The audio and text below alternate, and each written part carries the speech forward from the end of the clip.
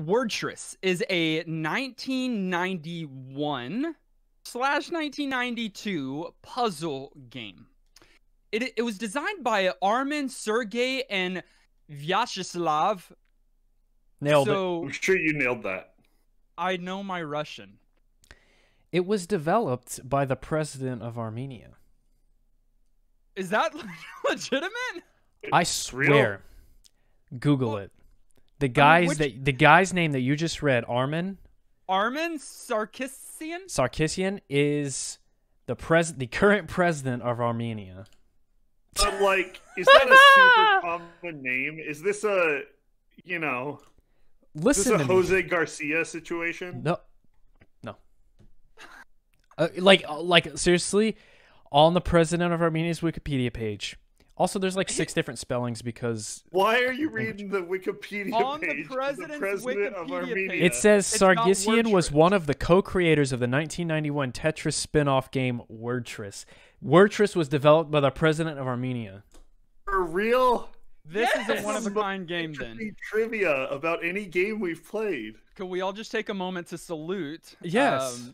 Thank you for your service. I don't know how their country's running, so I don't know. I do not endorse that because I don't know this person, but that's cool. I think Petra's from Armenia, right, guys? Yeah, her last name is Arcanian, something like that. Ender's Game reference. So it was, yes, designed by this Russian crew / Armenian / I don't know if those are the same, different, or close together. Wow. But the R in the title, the second R in the title, is reversed. And there is the like hammer and sickle on the loading. I saw that and I was hadn't like, even "Whoa!" Caught that? It just said it. It's like real overt. Oh, it's real overt. It was published by Spectrum Holobyte, which I said last week, our internet provider. Thank you, Spectrum. We salute you again. It first came out on the IBM PC platform. And then it was ported to Game Boy and Super Nintendo. We primarily played the Game Boy version this week, I believe, but I did get some experience with the Super Nintendo version this week. Regardless of which version we spent the most time with, they are all practically the same with only slight differences to looks and theme, but gameplay identical. So, okay.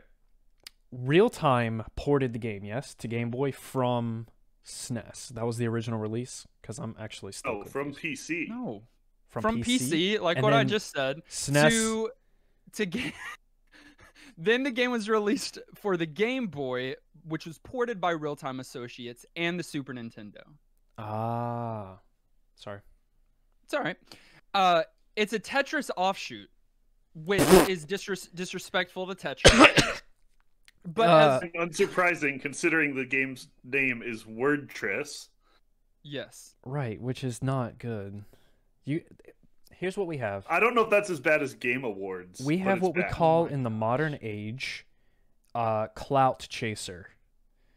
Tetris came out, super successful, best puzzler of all time.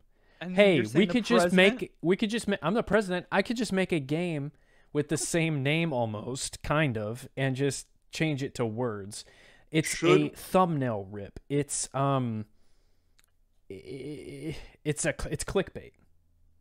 Should we invite the President of Armenia to be on our podcast? Do you know Spanish?